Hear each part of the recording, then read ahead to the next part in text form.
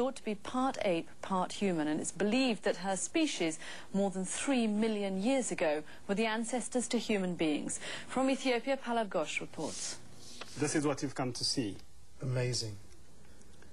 This is unheard of. You can see the face. You can see the face, and you feel that it looks at you also.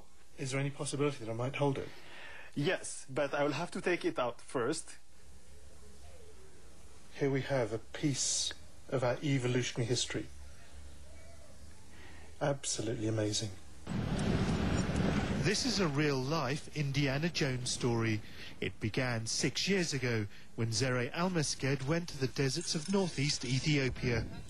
He went in search of the fossilized remains of a 3.3 million-year-old creature that was part human and part ape. What he found in the sands was extraordinary. It was the most complete skeleton to date of a 3-year-old ape-like child. He spent the past 6 years unearthing its features. It's a delicate job. The sandstone has to be removed grain by grain. And the result, set to be revealed in the science journal Nature, will change our ideas of human evolution forever. When I realized what it represented, it was a huge joy and excitement, which was followed by a big sense of responsibility. When you find something like this, you have so much excitement that you want to go out there and tell the world that I have this, a baby which lived 3.3 million years. And this baby is not just a baby, but telling us stories. Those stories of the dawn of humanity have their beginnings here on the African plains.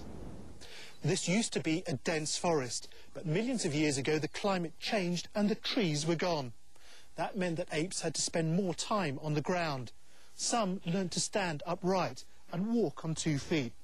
So this creature may well have been the world's very first child, and her species, which went on to become us, may well have been the very first to show the glimmerings of humanity.